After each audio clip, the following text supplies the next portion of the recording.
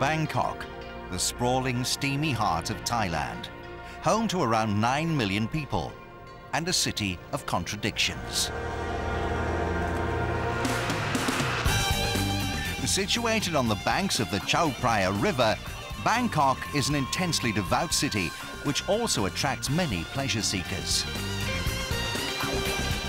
A traditional village encased in a concrete jungle, where ancient and modern, manic and relaxed fuse into one. The most popular sport in Bangkok is soccer, as it is throughout Thailand. But what brought Transworld Sport to the land of smiles was not the beautiful game, but another ball game, one in which the Thais are undisputed kings. Sepak Takraw is cherished as an inherent part of Thai culture and claims a popularity second only to soccer. On the streets and in parks and playgrounds throughout the kingdom, this traditional sport is played alongside its modern cousin.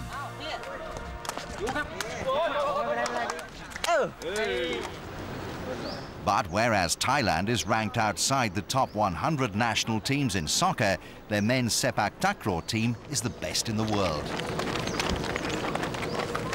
We met up with them in Bangkok as they prepared for a busy few weeks ahead. Shortly, they'll be defending their titles at the Southeast Asian Games in Manila and the King's Cup in Bangkok.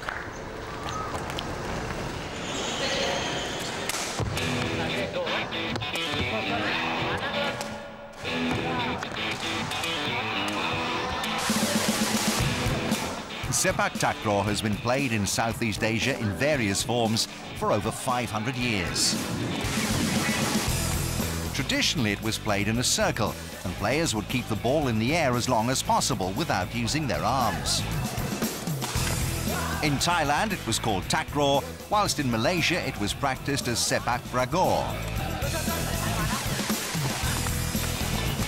In the late 19th century, enthusiasts added a net and a loose set of rules similar to volleyball to make the game more challenging and competitive. During the 1960s, a standard set of rules and regulations was written, and the sport was officially named Sepak Takraw.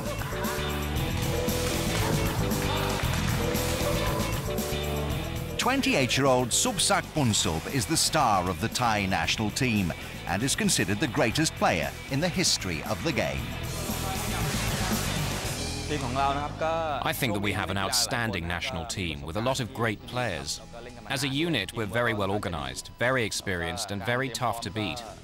We've all been playing together for a long time, so we have a sort of telepathy on the court. At the moment, we're training very hard for the SEA Games, the King's Cup and the Asian Games. Our main rivals are Malaysia, Myanmar, Indonesia and Vietnam. They all have strong teams, and we have to be on our guard whenever we play them. In Sepak Takraw, points can only be scored on the serve, which is relinquished when a point is lost. Each game goes up to 21. On a team, there's the tek-on or server and 2 forwards. The ball can only be hit 3 times before it must cross the net, but the same player can keep the ball aloft with any part of his body apart from his arms. There are 12 members in the Thai squad, but the main 3-man team are server, Punsub, and forwards, Warapot Tongsai and Ponchai Kayokap. Whenever we play, there's a lot of pressure on us to perform well. The media in Thailand and the fans here expect us to win all the time. So when we step onto the court, we always try our best not to disappoint anyone. Over the past 10 years, Thailand have won every single major Sepak Takraw competition. That's 3 Southeast Asian or SEA Games titles, 2 Asian Games crowns and 9 King's Cups. The King's Cup is held every year in Bangkok at the Nakhon Sawan Gymnasium and is considered the world championship of the sport.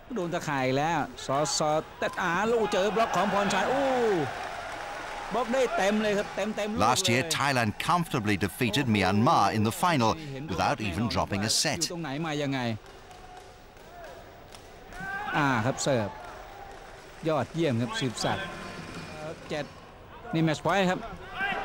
Kamal Tan Kim Hong is the coach of the Thai national team. We've won the King's Cup several years in a row now.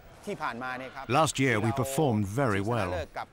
Every year all the top teams come to Thailand to take us on in this competition, and we have to fight them off and show them who is the best. But the other teams train hard for this event, and they are improving every year, so the defense of the cup gets harder. In preparation for the defence of the King's Cup in mid-December and the SEA Games, which begin next week, the players spend 6 months away from their homes in a training camp held on a university campus in Bangkok. The national team are all professional, with their wages paid by the Sport Authority of Thailand. The squad are all well known in Thailand, but none more so than Sepak Takraw. However, this may be the last professional season of the Thai heartthrob, as it's rumoured that the 28-year-old will retire to become a sports anchorman on national TV. I've devoted so much of my life to this sport, and in turn it's given me a lot of pleasure. If I had to say exactly what it is about Sepak Takraw that I love so much, I would have to say it's the creativity. I have total freedom on the court to come up with my own moves and my own style of kicks. Also, you have to think fast when you play this game, and I honestly believe that this game has made me more mentally alert in my day-to-day life. Not only is Punsub unquestionably the best Sepak Takraw player in the world, he's also been instrumental in the growth of the sport. The game is now played in Europe, North America and Australia. Earlier this year, he demonstrated his skills in Colombia and Brazil. Wherever I've travelled, there's always been a very positive response to Sepak Takraw. It makes me really happy that people all over the world are slowly getting into the sport. If Sepak Takraw does retire, other nations may have a chance to break Thailand's stranglehold on the men's game. If not, expect Thailand's dominance of Sepak Takraw to continue for the foreseeable future.